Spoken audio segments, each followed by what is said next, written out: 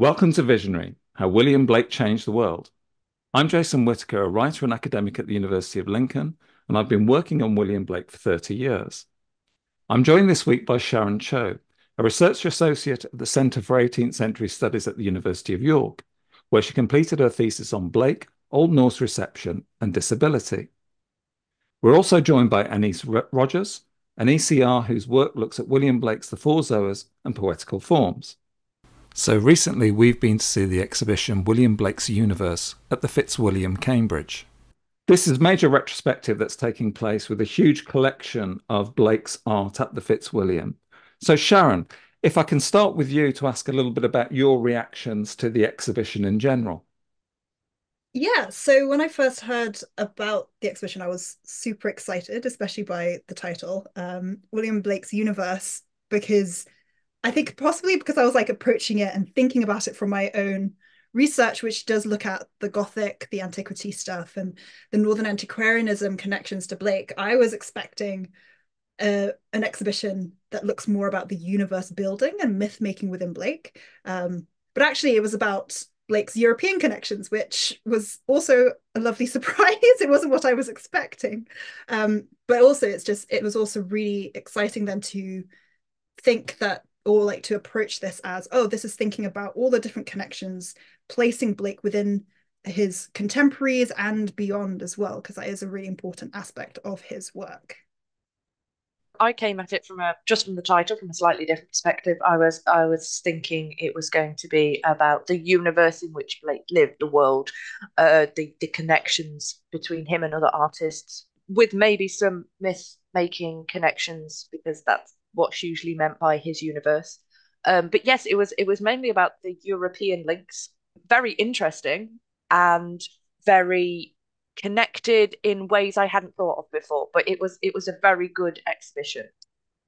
Thanks both. I mean, one of the things that really struck me, it was a real opportunity, I think, for the first time for as long as I can remember, actually see the entire holdings of the Fitzwilliam. And that, in many respects, that's still the most exciting thing for me after the event.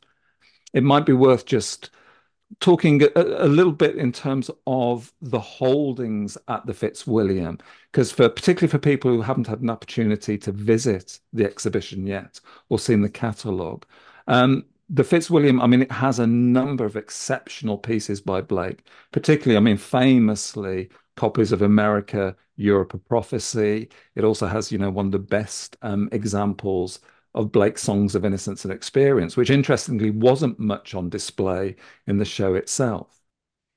I was really impressed that they had put up Paradise Regained, because quite often you get the Paradise Lost illustrations for Milton, and you don't get the Paradise Regained. So they hadn't got any of the Paradise Lost, which are quite famous and you can see them quite a lot at other places. But they did have the Paradise Regained up on a whole wall, presented so that you could follow the story, if you like. That was really really impressive. I really enjoyed that.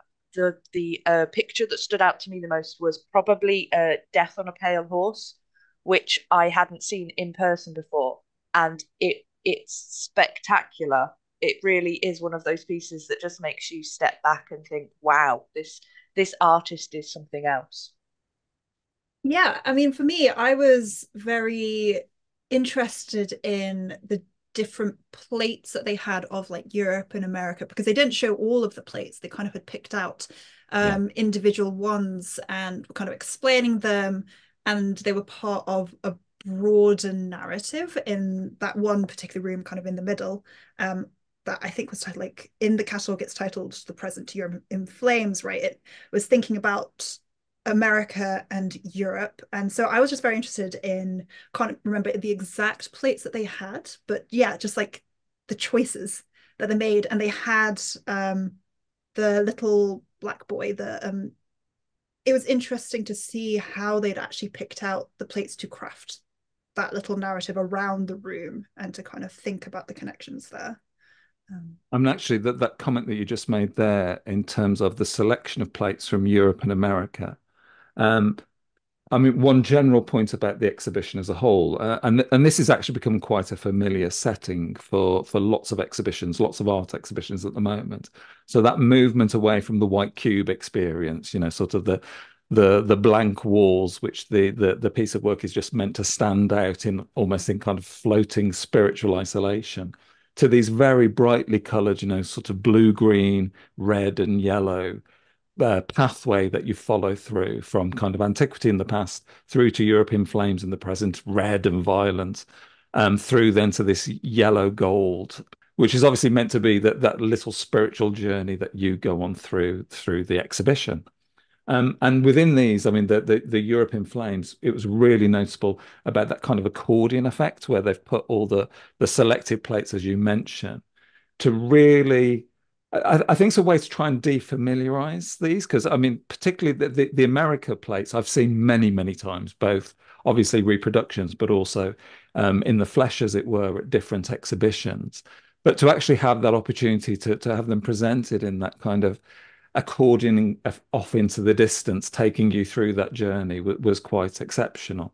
And again, one I spent an awful lot of time looking at was Death on a Pale Horse.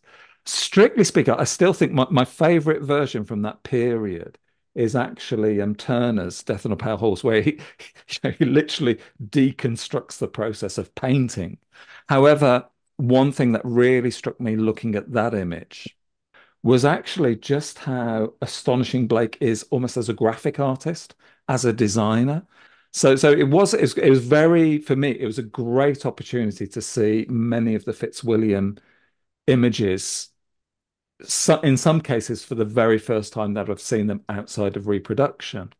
I think for probably a number of people who would go to this exhibition expecting to see Blake in the round, they might be a bit disappointed that some of the most famous images, Newton, Nebuchadnezzar, etc., the lot of large colour prints.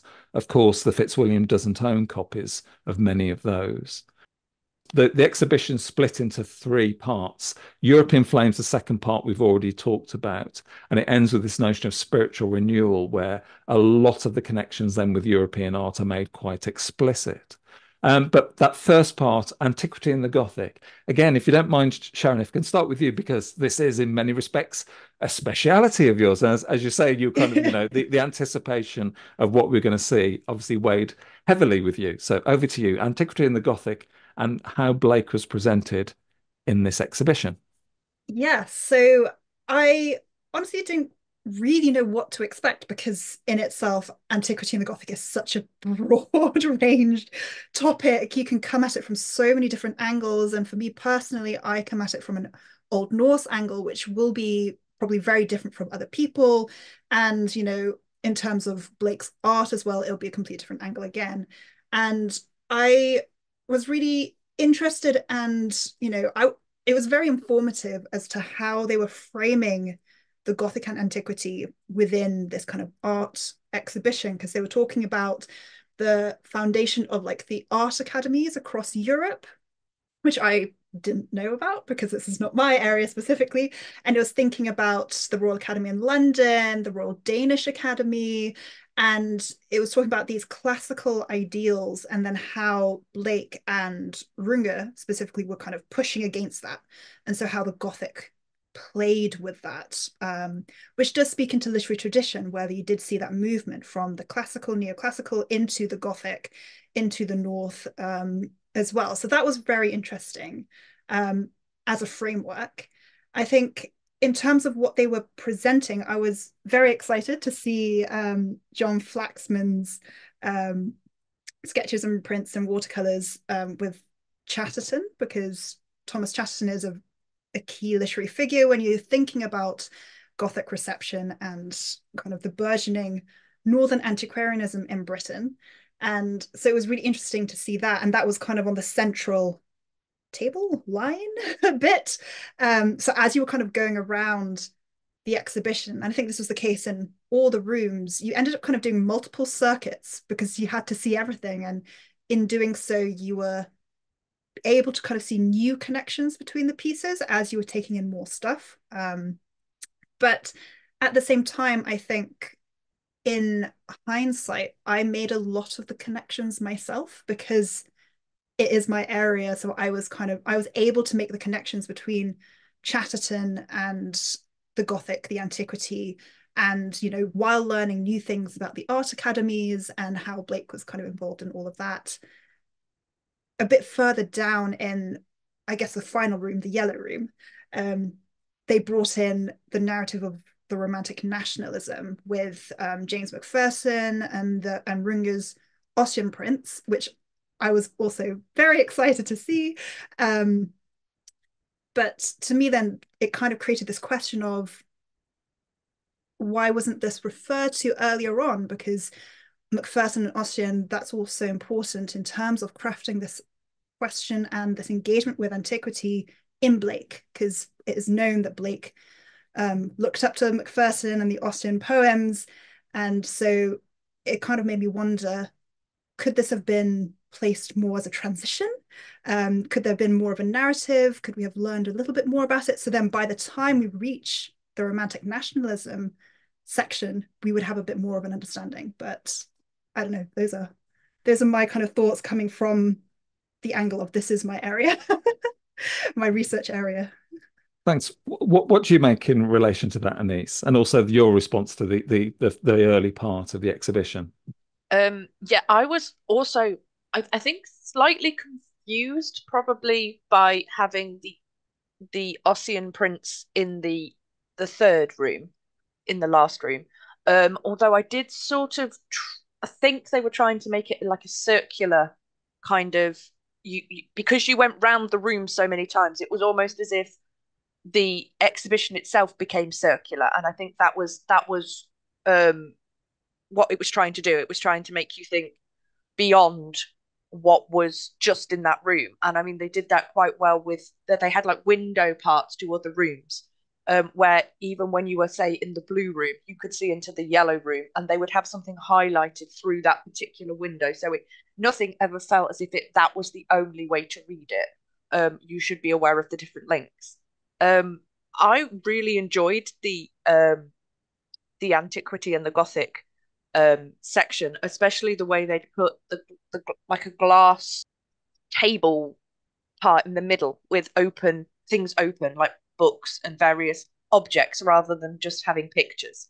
Um, I think what for me the one that stood out in that room, if you like, was probably Joseph of Arimathea on the Rocks, which I have never seen in person before, and it has a very gothic kind of feel, the way it's presented, the way it's the way the lines are used, but it's very antiquarian at the same time, and it seems to be like the pin for me that's always the pinnacle piece of the gothic and antiquity, Blake's Blake's work, but also I think it linked quite nicely to the whole idea of his universe, because it's his idea of myth building and creating Albion within like a world structure. So I yeah, for me that bit stood out, especially because it was on a wall that was facing away from the entrance. You went in and there was a wall in front of you, and then this was on the back of the wall.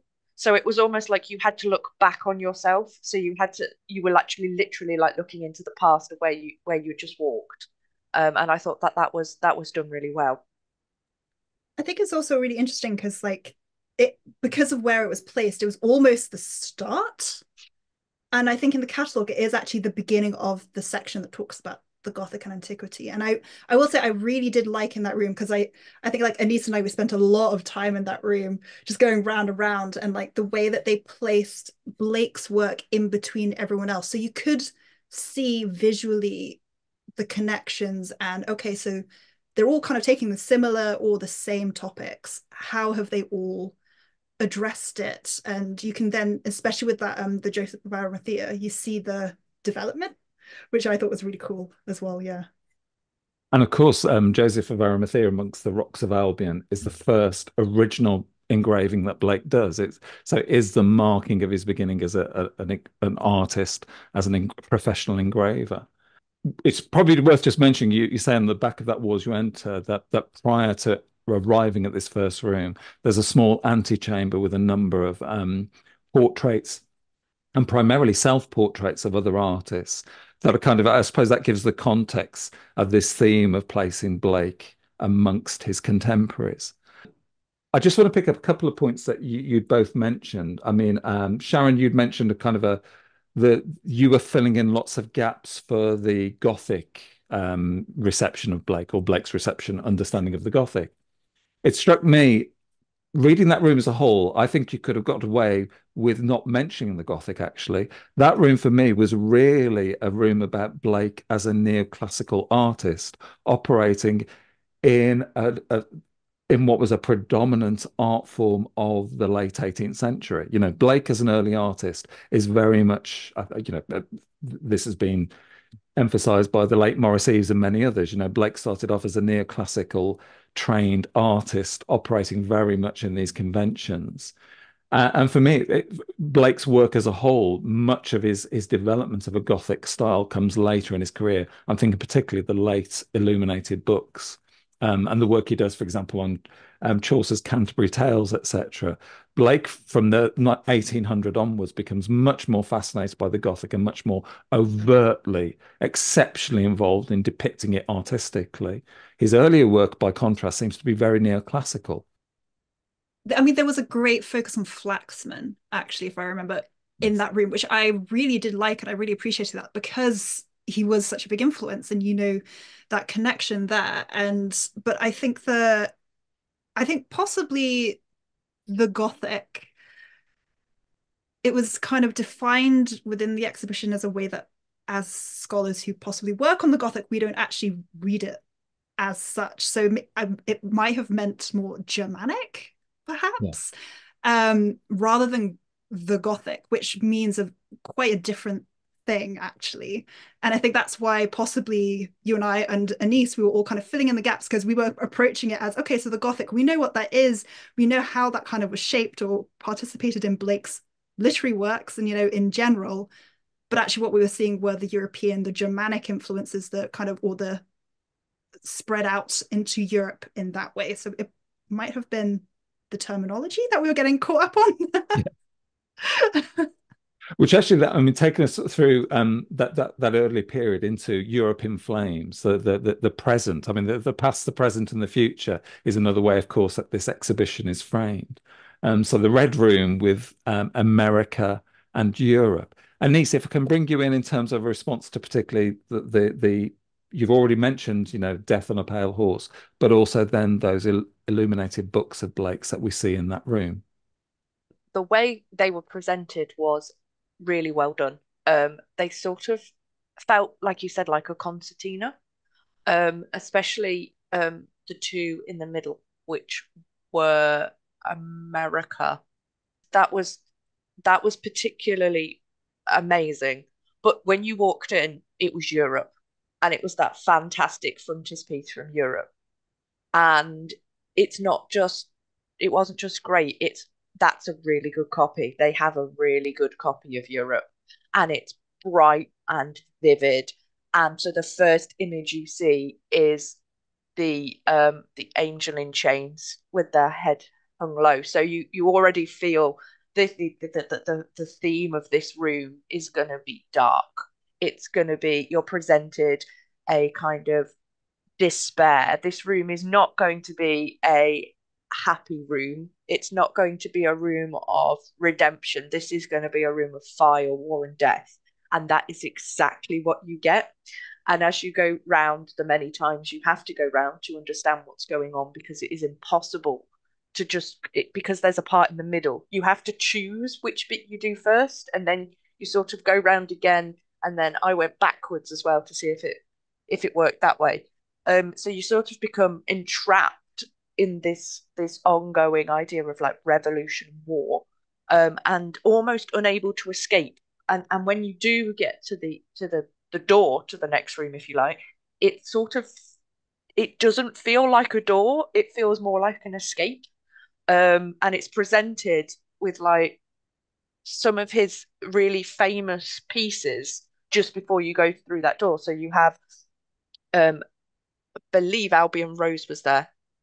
Maybe I Mm, was mhm, wrong. But mhm. Albion Rose was there. So you sort of like go just before the door you leave that section from, you have that amazing redemptive piece that Blake works on, that kind of very famous. So you enter the room in chains. So you enter the room sort of down, down, bound, and you leave the room with the image of the outstretched arms and the feeling of freedom. So the whole room is kind of based around those. I think for me, it was based around working out where you were within those two images.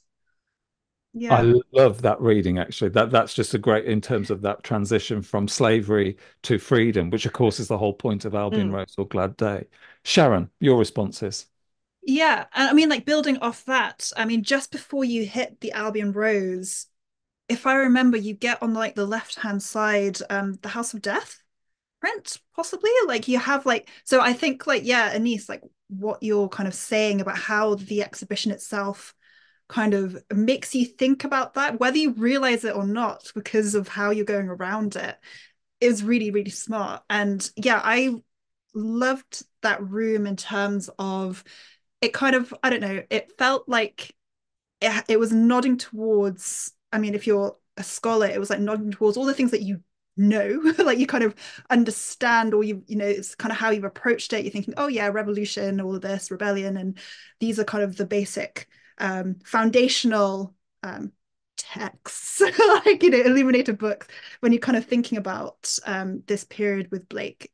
And yet it was also adding nuances and new things because of the setup, and also with all the extra prints and other images that were around. So I'm thinking about Garnet Terry's Daniel's Great Image, which is one of my absolute favorite things ever. And I spent a very long time in that corner, and it was right next to Blake's Death on a Pale Horse. So it was really interesting how that kind of was like measuring up, because he had on the one hand this amazing watercolor kind of drawing by Blake, and then you had a very starkly different interpretation of what was happening at the time in Europe, and you know, in terms of revolution and kind of pushing back against systems with the print itself, which I don't think many people will know or have seen. And it's like this incredible kind of fold out, almost like a poster.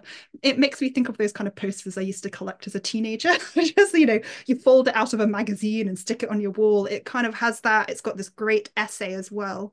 But it's basically of this body with all these words kind of inscribed or tattooed onto it, however you want to kind of interpret it, with stuff like tyranny, corruption, and it's thinking about the government in such a bodily term. And that's also, I guess, partly my research area, but it was interesting to then see how Blake's interpretation with America and Europe in great bodily terms, with you know, with the chains, with the kind of the head bowed, and then Albion Rose spreading out, how that kind of played with contemporary interpretations as well. Albion Rose, Glad Day as the movement into this spiritual reawakening. It actually then, I was going to say a room, but it's really a corridor between the two rooms. And one of my favorite parts of the exhibition, what I wasn't expecting, is the collection of Yakubama works. Mm-hmm. And those books with all their fold outs and their diagrams and their pop-ups and, you know, just Yes. what an incredible mechanism Burma's books were. And how Blake, you know, this is the point. This was one of the moments in the exhibition where I thought, yeah, this is clearly the point where Blake is fully plugged into his contemporaries, because he is very much attempting to do with the art of the book some of that kind of Kabbalistic and mystical. I don't like using the word occult with Blake, but you know that way of dealing with these incredibly detailed visionary perceptions of the universe through these books. So I wonder if we'll go on to now to sort of talk a little bit about Blake and his relation to the European contemporaries, which is really built on this room, obviously with Otto Runge, with Caspar David Friedrich, but also for me, which I wasn't expecting, with Jakob Burma. Annise, if I could bring you in this first. Yeah, that was a fantastic corridor room. Um, I understood what I'm going to look at it first from how they presented it, because it was a dark room, and in some ways that really worked, but it actually also felt like almost as if you needed to get through it quickly to get to the next part. That it should have had more. It should have been more open. It was very confined, so people would sort of bottleneck it. So you actually couldn't spend as much time there as you wanted because otherwise you'd block everybody from getting to the other parts. Um, but there was so much there. So I think if it had been slightly wider, it would have been easier because you wanted to spend the time there, especially with those fold out books, which were absolutely fantastic. Um, yes, the Burma room it shocked me because I sort of wasn't expecting it, especially where it was. And it really showed, I think, the art. This I I don't know how to put this into words very well. It showed the darkness of Blake's art, the kind of harshness, the kind of not the themes and the ideas, the literal kind of hard lines. You felt this in that room. You were like, yes, if they had had the Book of Urizen, it would have been in that room. It was that kind of hard, thick, dark lines, very solid. There was no room for movement. It was a kind of static, hard, concrete place. And I think that there is a lot of that in Blake, and it was definitely there in the Burma. Yeah, I definitely agree with Annise. Like, I think, like with everyone, like you, Jason, and Annise, I just wasn't expecting any of Burma. But when I saw it, I was like, yeah, this makes sense. Like, of course, Burma as a connection. Like, I don't know why I didn't think of it before. But then, yeah, that then did lead into further questions about why wasn't this kind of expanded more or kind of given room to breathe, I think, because the books themselves were so detailed. And I think there was so much that was left unsaid, I think, about it. And especially if you don't work on Burma, like I don't work on Burma and I don't work on Burma's connections to Blake. So I know that there are connections, I just don't know them in detail. It kind of that cramped spaceness and kind of thoroughfare, um, it made me feel a little bit like, am I missing something? What is the actual kind of connection? Because it came just after the Paradise Regained, if I remember, that section before moving into that final room. I think it worked as a connection, as a connector, um, because it did kind of have that shift in feeling as well as that shift in material and subject matter as well. But it also did kind of flag up that materiality of the book. I was obsessed with that pop up, with all the little flaps and kind of like it just was this body. I'm not even sure what it was really showing, but it was the body of a man, right? Who was kind of apparently you could lift it up and it would reveal other bits. And It was all I the thought, bits of the universe kind of contained in his organs, etc. yeah, that was Absolutely just astonishing. so cool. And I think they could have either expanded it more or just kind of placed it in a way that centralized all the attention and focus onto that as a now we are definitely transitioning into the next bit. This is why this is a stepping stone. Um, And then we passed through there, that stepping stone from mhm, Burma straight. I mean, the next big part of the exhibition is really then these European contemporaries, Runga, to a lesser degree, Caspar David Friedrich. But I was thinking in particular, what you come into then this series of unfinished drawings and engravings and mhm. paintings by Runga, Times of Day, which was this massive project that he was intending to complete, was never finished during his lifetime, but is, this incredibly complex and almost allegorical exploration of the state of the human soul. And on that level, at this point, okay, I was actually very impressed because I've never seen these most of these illustrations, just one or two. I've been less impressed the further I've been from the exhibition, actually, in the sense that when I first saw them, it's kind of the sense of, okay, I see immediately now why Fitzwilliam would want to compare these two artists side by side. And then there's various bits in the catalogue where they say, Runga and Blake have often been held as contemporaries because they were romanticists. So I was just wondering if either of you had any comments on those connections and that presentation of Runge and Blake. Sharon, I can see you nodding your head. So I'll bring Yes, you first. yeah. I mean, I think I think I definitely agree. And in this room, I'm trying to remember where everything was kind of placed. And the main thing was the times of day, the runga that kind of took up quite a lot of it. Um, and the way that they kind of structured, and I guess the thematic overview of this room was kind of a progression of the Gothic and Antiquity room. It's kind of thinking about Blake's new style and the 1800s and kind of how does that place within his European contemporaries? How does that kind of speak to the others? And it was kind of described as the growing influence of the medieval Gothic art. And I think because of that, I was again expecting possibly a little bit more of kind of the Gothic elements and the medieval. And I am wondering if again it is just the language choice, the word choice that was used, because perhaps it is more the Germanic influences rather than the Gothic medieval. Um, because in terms of the spiritual renewal, in that respect, okay, I am kind of thinking more about the Macpherson and the Ossian Yes. prints again. It does make sense because it's thinking about nationalism, this kind of championing of a new age and a new dawn.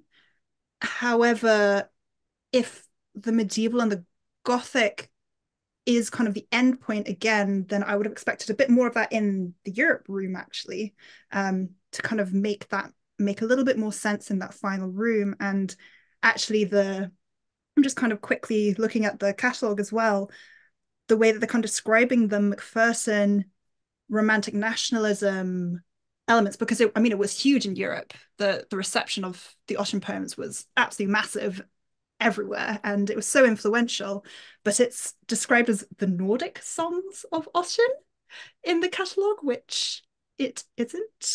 And um just to kind of put it out there. And so it does feel like the room, the setup and kind of the framework was trying to really push home the Gothic connections, which I don't think quite worked, especially because if I remember the times of day, um, the figure of Dawn, or it was very, very classical. It just kind of spoke more about the classical, the neoclassical, rather than the Gothic still. So I was struggling to make it that connection. But I think the fact that they were unfinished works was really interesting Yes. because it kind of also made it feel as though it was open for the future. It was open for us to kind of complete the image, to take it on further, and I quite like that aspect. Annise, how about you? Yeah, just building on Sharon's comment on the unfinished thing. I was really impressed that they'd included the Book of Job um in that room, and I was trying to understand for a long time why that was there. Other than the religious connections, I got that, and then I realized that other than the paintings right before the exit door, everything in that room is uncolored. Everything in that room has no color in it. It's all just in black and white or grey and white pencil. So it is literally unfinished in terms of color. The copy of Jerusalem they have is sort of the black and white copy. It's not a very colored, it's not one of the bright colored copies. It's a very dull is not the word, but it's a very uncolored copy. And so in the first part of that room, if you go from the left side, there is no color. So everything is sort of lines, and everything is the room itself is bright, but the art itself is completely uncolored. And as it's only till you go to the end of the room or the end of the exhibition that the colors put in again. And I thought that that was really interesting. So they'd worked on the idea of unfinished pieces, but also the pieces that were finished weren't coloured. So it was almost like they were waiting to be finished. The Runga, the times of the day, just for me, I sort of understood where they were going for with it, because I think they were moving towards how art was going to move. And with Blake's Job, especially, it's very kind of pre um Art Nouveau. You can see all the lines coming in. You can see all the kind of how the later artists pulled from their artistic styles. But I think, like Jason said, that those two are Runga and Blake are doing very different things. They're just using a style that later people would have seen as similar. And there's also then other artists that we've not touched on one at all, which is Samuel Palmer. And of course, there's a couple of exquisite paintings by Palmer, which really, for me, Palmer's also one of the most interesting of the 19th century artists who, from Blake, almost takes a point of liberation. You can literally engage in an entirely new art form, which consequently becomes incredibly influential on later illustrators and designers. You know, has a massive role to play in 20th century art. But also then another artist who is one of the great giants of European Romanticism, which is Caspar David Friedrich. They offer not so much a point of a parallel with Blake. I think what you see, because they're very close to the Samuel Palmer paintings, they show actually two directions, two divergent directions that European art were going to take in the 19th century. Friedrich, by essentially taking a realistic approach to the, that come out of post-Renaissance and Enlightenment art, but actually to imbue it with spiritual meaning. So, sort of the famous wanderer standing looking out to the sea, etc., and all these realistic portrayals of churches and forests, etc., that do not exist. They're actually entirely products of the imagination, but done in this naturalistic style. In contrast, then to Palmer, who takes from Blake this much more this much more graphic style, this style that actually does not look to the external world at all for its inspiration, but entirely concentrates on the interior. And that, for me, in the end, I think that was a big difference between stylistically the European artists that they're including, Runga and Friedrich, were actually drawing upon essentially naturalistic depictions. And actually, what you see through Blake and then through Palmer, and the Book of Job is a brilliant example of this, you see these non-naturalistic, non-representational approaches to spiritual art, which ironically, and this way, it still remains one of the great unexpected deliveries of this exhibition is in the Burma. The Jakob Burma is entirely dealing with these abstractions of a mental and moral and cosmological universe, which Blake completely responded to. That's the point where Blake plugs fully into a European tradition for me. So, any final thoughts on William Blake's universe? There was just one thing about the final room that I found very interesting. The Palmer and the Blake were very small. They went for the really small pictures. The Book of Job is really quite small. Um, Next to the Runga, and I mean, I know the Friedrich was small, but that compared to his other work, but compared to Blake's, the Runga and the Friedrich was dwarfing everything else. It was huge, but it seemed to lack the kind of depth that came in these really small pictures with Blake and Palmer that seemed to draw you in. They had this kind of weird, strange depth, this kind of detail that the larger pictures just didn't have. They sort of they were very flat, and I know they were unfinished, but there was something missing. There was kind of they're so big they overwhelmed you with their immensity because they were large, but the immensity was found in the small rather than in the large. It kind of felt like blueprints. And I think by the time I kind of reached the end of the exhibition, it was interesting to kind of reflect and then think about the connections that I learned about the stuff with the Copenhagen Royal Academy of Arts and that kind of thing, and thinking about all these connections in a new light through the artistic viewpoint rather than the literary.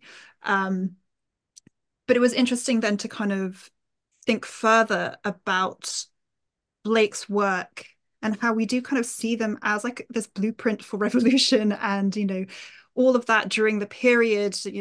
We think about America and Europe in sometimes quite static terms because we don't actually place them within the context of the art as well as the literary. And I think it's so important in Blake studies to be coming at it from both angles. Even if we are, literature scholars or art scholars, we need to always be aware of those different connections. So I think that was kind of And there has, over the past 2 decades, there's been a strong resurgence of interest in, yeah, like, in terms of artistic studies. He is no longer a second-rate artist, which I think in the 20th century, too many literary scholars in particular placed him. yeah, For me, I mean, the final comment is that it really was a pleasure to see what is one of the major holdings of Blake's art in Britain. So much of it on display at William Blake's Universe. So this runs through for until May. And if you haven't had a chance to see it already, we highly recommend that you do go and visit. And also, I mean, the Fitzwilliam itself is a wonderful building in a quite incredible city. So my thanks again to Annise Rogers and Sharon Choe for joining me. Be sure to join in next time. We'll be discussing other aspects of Blake's life, work, and reception. Thank you.